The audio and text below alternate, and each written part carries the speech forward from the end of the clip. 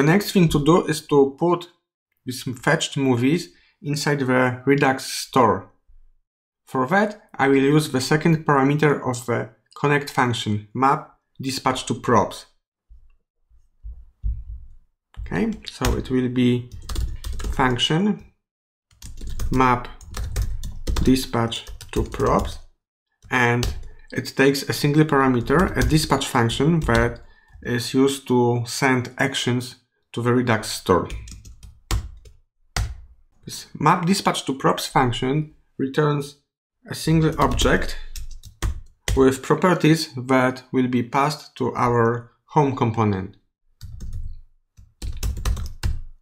I want to dispose a single function called addMovies, and will be a function that calls a list of movies as a parameter and dispatches an action to the Redux store. Okay, and inside the dispatch, I set type as, let's say, addMovies, and payload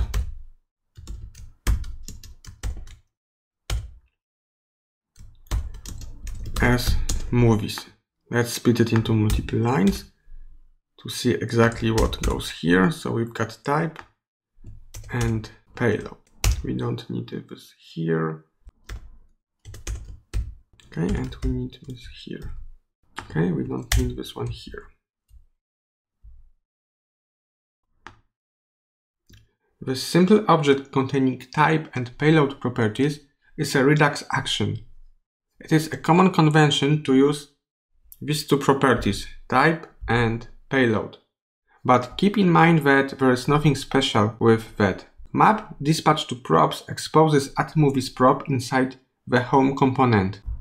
This method dispatches an action of type addMovies to the Redux store with the list of movies as its payload. The final step is to modify the search method and call addMovies inside. Let's go up to our search. Okay, and first I get addMovies method from component properties. And I call it at the end of search, addMovies data search.